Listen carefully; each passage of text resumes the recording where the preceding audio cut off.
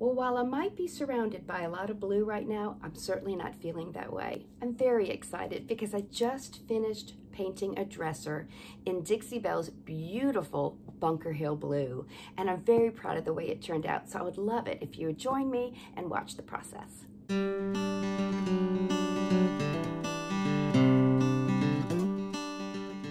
Welcome back to Table Flipping Housewife. I'm Amy Whalen. Now, you might recall in a previous video that Kevin and I went to an estate sale where we purchased a bunch of furniture because the prices were unbelievably low. There, I purchased a $10 dresser.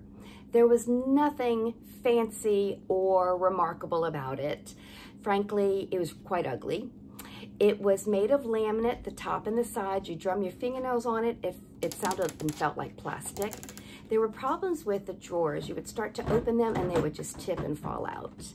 And the hardware was dark and chunky and I didn't know if I liked it. But I couldn't pass it up because of the price. So let's get started.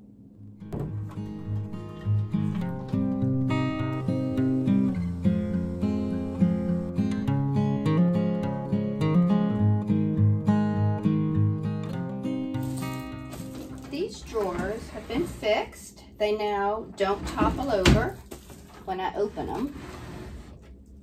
Okay, but this one I still have to fix, and I want to show you what I did. See how you pull it out and it kind of topples like that? It's because, unlike this drawer now, it lacks this bracket, and I'm going to show you how to put that on the last drawer. I got these adjustable drawer guide kits. They're by Everbuilt. I picked them up at our Home Depot.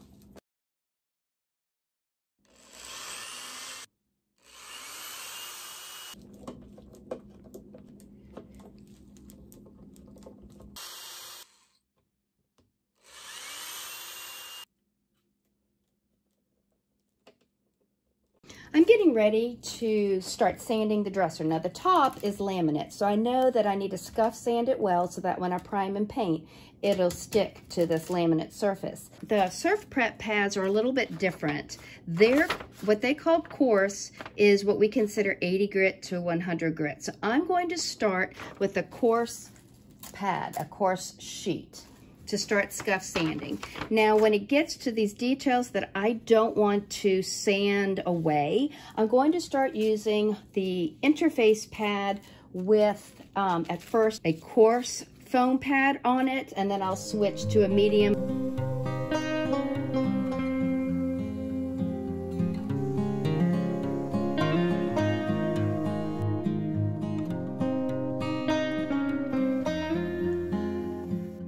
The benefits of scuff sanding is you can see areas more clearly that are going to need some filler.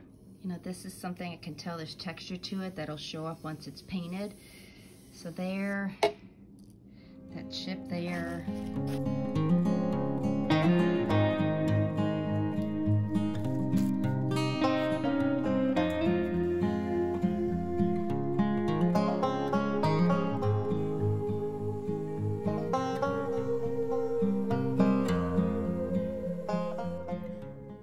I don't know if you can tell, but behind me, it is starting to snow, and this Southern girl is very excited.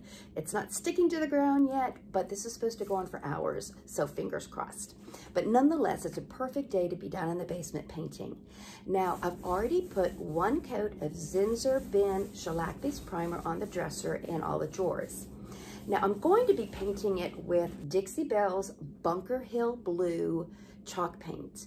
And Dixie Belle indicates, and other chalk paint manufacturers will say, that you don't need to pre-sand or pre-prime, but I do so for insurance since I'm going to be reselling the piece.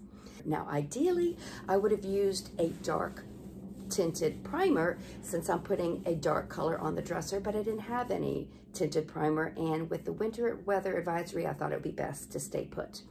So that is done. I'm going to be lightly sanding it with a 220 grit sandpaper, wiping it down, and then I'm going to get busy painting. I'll be using the Dixie Belle mini angle brush, and I'm excited to get started. As you can see, the paint is very, very thick.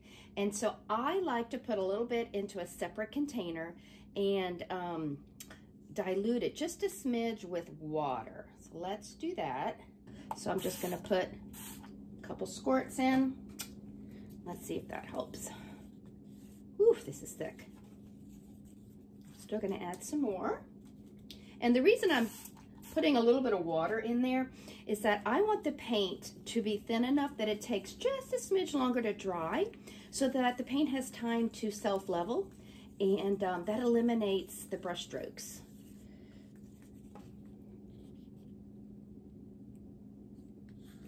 Now I like to use these paint stirrers to mix up my paint, and then when they dry I put the name of the paint here, and it's my sample stick to keep for future consideration of the color. All right, the other thing I want to do is mist my brush. Okay, and here we go.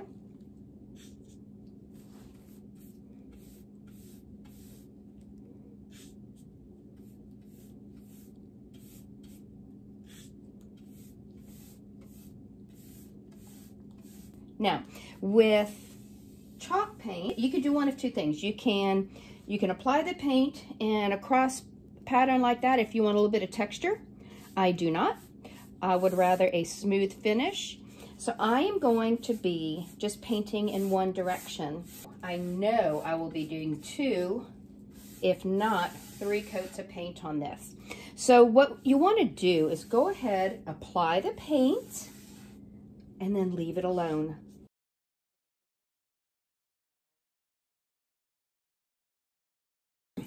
One of the beauties of Dixie Belle paint is that it is safe to use it indoors, which makes it an excellent choice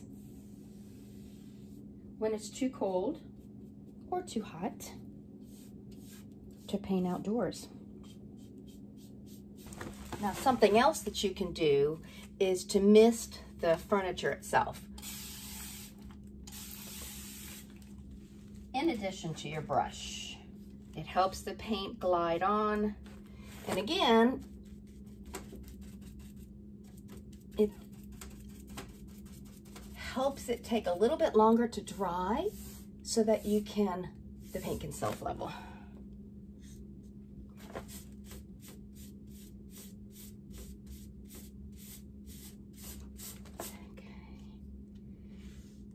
For the side, I'm going to do this just to slather the paint on.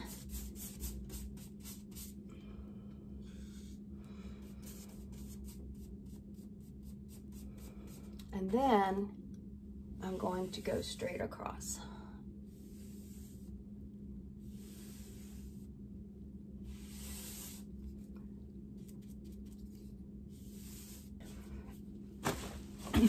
And that's it for that side. So what I'm going to do is probably switch to my square zebra brush to do the details on the front.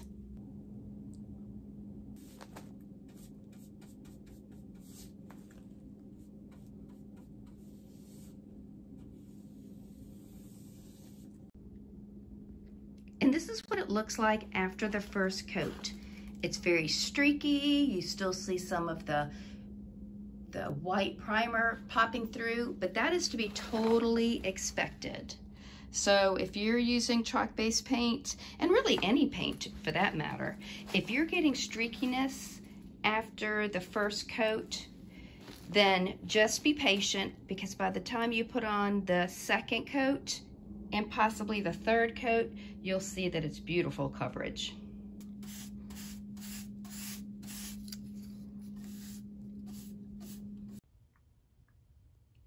Look at the difference just 2 coats make.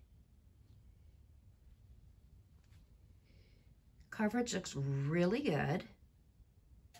What I am noticing, however, is you can still see my brush strokes here. So what I think I'm going to do, I have this much paint left. It's about 1/4 of the container. I'm going to thin it down, maybe a tablespoon of water, and give almost everything another quick coat. Well, that was nerve-wracking because I've pretty much used up all the paint. So I'm hoping that once this third touch-up coat dries, there are no more spots that need to be touched up. I have just a smidge of enough paint in here that when I go to seal it, if I use the polyacrylic, I'll just pour the polyacrylic in here and mix it up, and then that way it's tinted to avoid those streaks when I spray it on.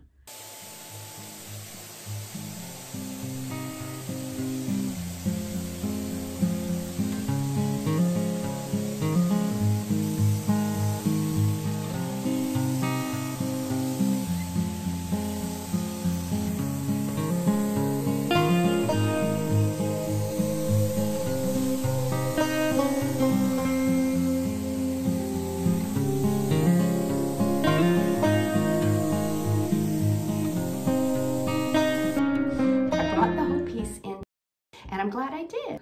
In the natural light, it was so much easier to see some imperfections. Now you can see in these two photographs, it's very streaky.